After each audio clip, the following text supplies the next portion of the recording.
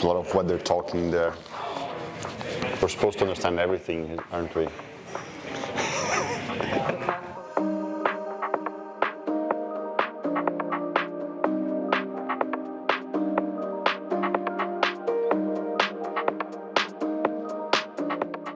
So today we're on the parafield to do a helicopter flight for Bruno. Can't wait, but the weather is not being very collaborative. Yeah, it's been actually pretty windy and looks like it's gonna rain again, so I don't think it's gonna be easy for you this time. Is this Australian weather?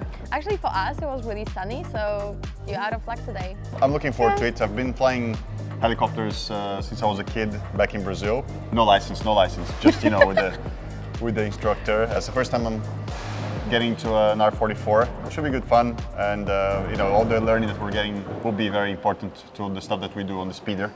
The reason why they were given the opportunity to fly in a helicopter is because when we put them into an Airspeeder, because it's going to be a powered lift rotorcraft, it's going to be unlike anything that exists today. So we've got to give our pilots the experience of different types of aircrafts and allowing them to get their hands on the controls to actually get real feedback from the aircraft with regards to the way it performs and handles. The haptic feedback that they get on a remote control is not the same. We give them the chance to experience that different type of feedback, which they can then take, those learnings they can take and apply them to the Airspeeder when they finally get their hands on those controls. So I've never been in a piston helicopter before, so the fire-up procedure was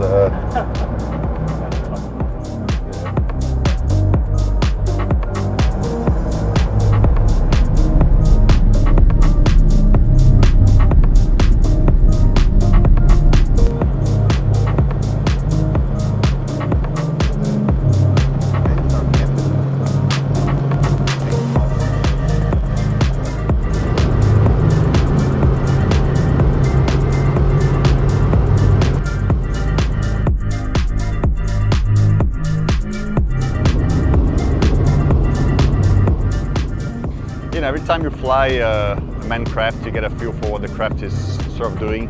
Normally when you're looking at the craft on line of sight, or if you're doing FPV, you don't really feel it, you just have the visual sensation. So being in there gives you a great understanding of what the wind effect is and how things move around. And the flight controllers are definitely working very hard to keep us pointed straight.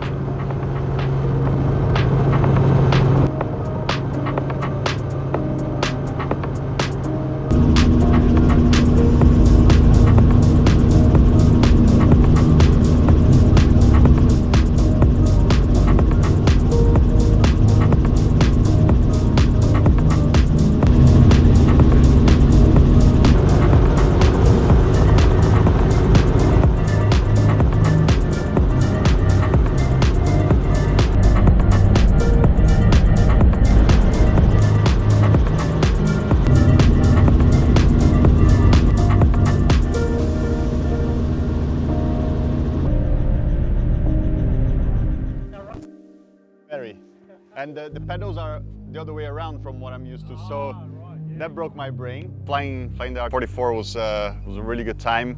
For me, it was a brain scramble. Every time I flew a heli before, you'd press the right pedal when you're increasing the collective, and this was the other way around. So in the beginning, I was really like fighting my brain because I didn't know what was going on.